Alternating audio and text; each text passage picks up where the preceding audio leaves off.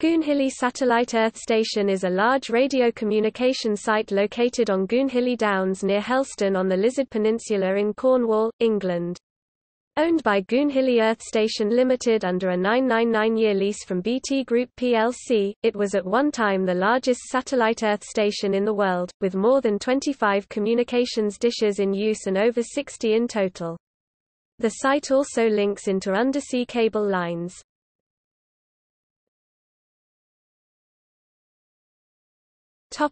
History. Its first dish, Antenna 1, dubbed Arthur, was built in 1962 to link with Telstar. It was the first open parabolic design and is 25.9 meters (85 feet) in diameter and weighs 1,118 tons.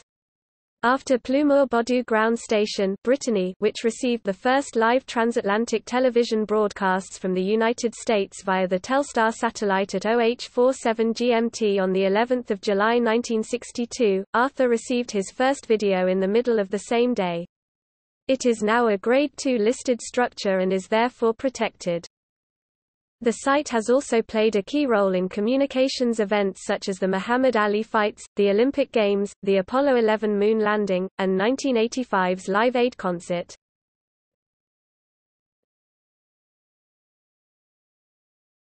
Topic: Statistics. The site's largest dish, dubbed Merlin, has a diameter of 32 meters (105 feet). Other dishes include Guinevere, Tristan, and Isolde after characters in Arthurian legend, much of which takes place in Cornwall. The Earth Station is powered by the national grid. If power fails, all essential equipment will run off huge batteries for up to 20 minutes, during which time 4 1-megawatt diesel generators will take over. The nearby wind generator farm is not part of the complex.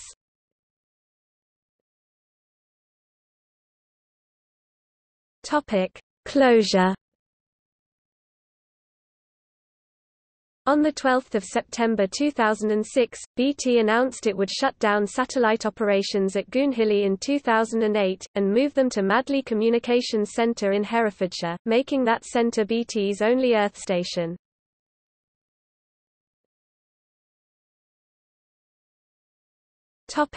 Visitor centre.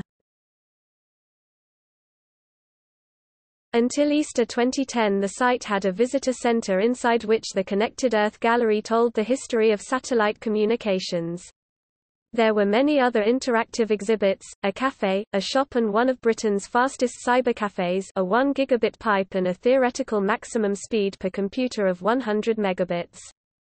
There were also tours around the main BT site and into the heart of Arthur. At its prime, the site attracted around 80,000 visitors a year, but in March 2010 BT announced that the visitor centre would be closed for Easter and beyond, until further notice.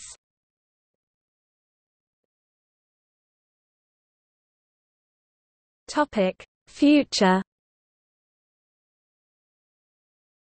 On the 11th of January 2011 it was announced that part of the site was to be sold to create a space science centre.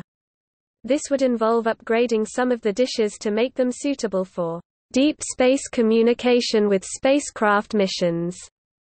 A new company was formed to manage the operations, Goonhilly Earth Station Limited. The company leased most of the antennas for at least 3 years with the option to buy the entire complex in the future. Goonhilly Earth Station Limited took ownership of the site in January 2014.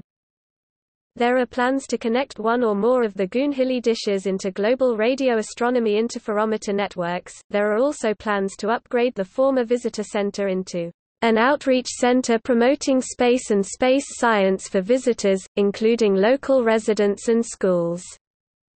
In July 2015, European Space Agency has begun a 9-month feasibility study to examine if antenna Goonhilly 6 could be used to support Exploration Mission 1 of the Orion Multipurpose Crew Vehicle. The site is, as of 2017, a partner in the bid by Newquay Airport to become the UK's first spaceport.